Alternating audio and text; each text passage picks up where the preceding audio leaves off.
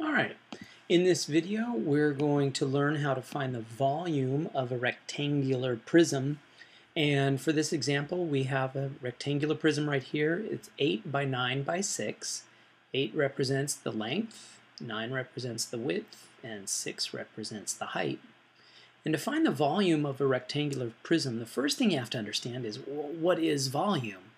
And so volume is trying to identify how many unit cubes does it take to make that rectangular prism. So in our example, you can see right now we've got just one unit cube, and we're going to gradually add on unit cubes until we finally built that 8 by 9 by 6 rectangular prism. So we're going to add on to the width, and now we have 2 unit cubes. See that down here? So we have 1 unit cube, now we have 2 unit cubes, 3, 4, 5, 6, 7, 8, 9. So there is our width right there. Now we have 9, it requires 9 unit cubes to build that rod, let's call it.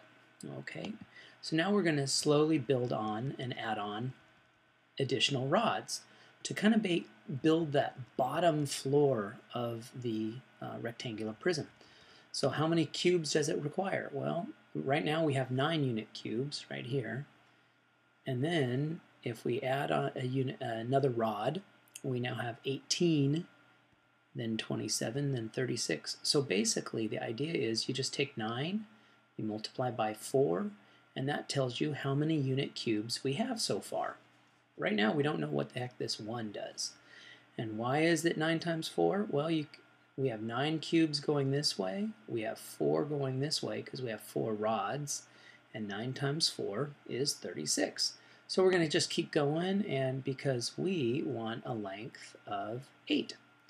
So how many cubes do we have right now, unit cubes? We have 9 here, we have 8 here, so 9 times 8 is 72.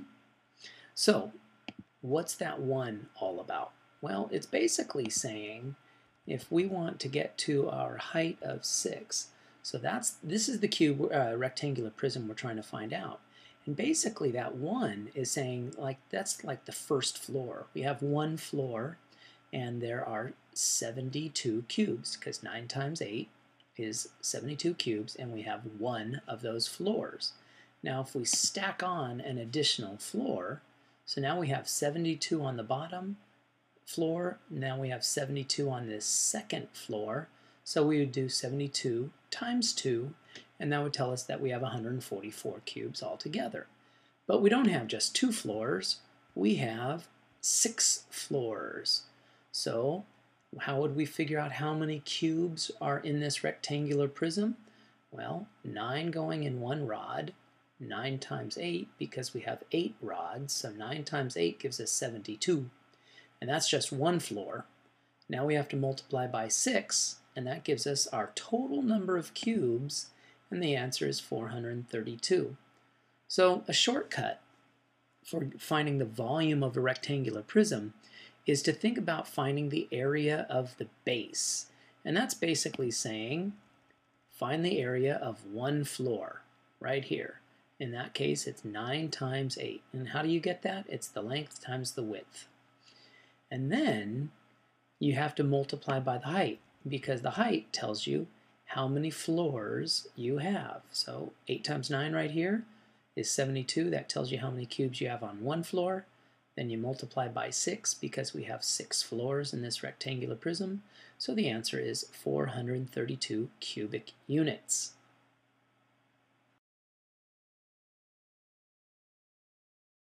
In this rectangular prism, we want to find the volume of this 5 by 7 by 9 rectangular prism.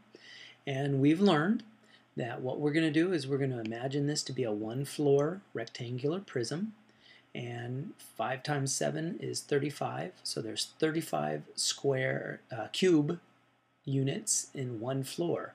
So there's 35 cubes on that bottom floor, and if we have 9 floors in this rectangular prism, so 5 times 7 is 35, that's the bottom Take that 35 and multiply by 9 because we have 9 floors, and we get 315 cubic units.